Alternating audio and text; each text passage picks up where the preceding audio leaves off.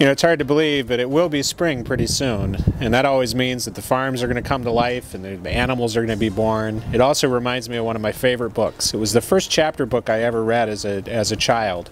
It's Charlotte's Web. And the reason this book means so much to me is it's about love and family and nurturing, but it also reminds me of my step-grandmother.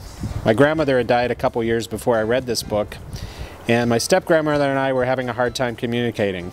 She cared about me, she was trying to be a good parent, but I just couldn't accept her as my grandmother. But one summer I went to visit her, and I found this book on the shelf and read it, and then it all made sense.